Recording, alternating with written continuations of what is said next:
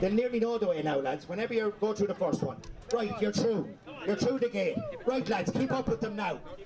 Come on, lads, keep them moving. Keep them moving. If you get them moving, they'll not stop. They'll walk through the gate.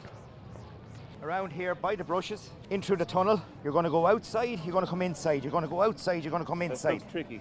Oh, this is where the crack is. Back through the gates. You're through the ring of fire. You're over the jump and then back into the tunnel of love.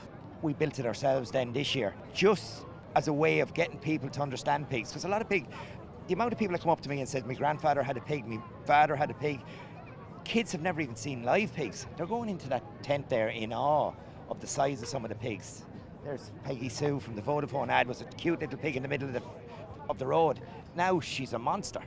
That's not her there. That's her there. That's Sue from the Vodafone ad. That's the enormous guess the weight pig? Yeah, that's her. How did that happen? So the rock and roll lifestyle? Or? Yeah, she's a bit of a diva. Vodafone came to me 2 years ago and said, could I have a pig for the Vodafone ad? And I said, yeah, for sure. So we did 3 different sections of 3 different ads for the Vodafone, and she's the original. So she's gone to all the shows, Cork, Tullamore. Yeah. She just loves this. She's gone into a diva though. They love interaction with humans. I have 100 pigs on the farm at any one time, and they just love interaction with other people. We bring a lot of schools in and that kind of stuff. For the pig is stimulated. The pigs will go back to the yard now tonight, or Thursday night after the ploughing. They'll be here for 3 days. Yeah. They'll go back and they'll be more agile than the ones that have been sitting around relaxing. For us, it gets people into our tent to promote pigs and see the different breeds. And these are rare breeds. There's only 358 of these Oxford Sandhian Blacks in the world, and we have 12 of them.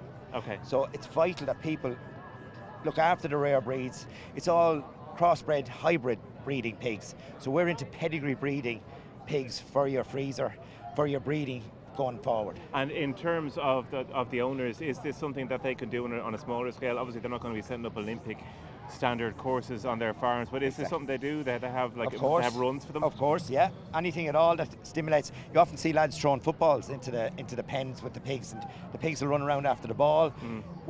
Them brushes are in all the fields that we have, so the pigs love going in around them and brushing up against them. The cones, they love the colour of the cones for some reason, and they go inside, outside, inside. And if I left them in the field now on Friday, the pigs would actually do it themselves nearly.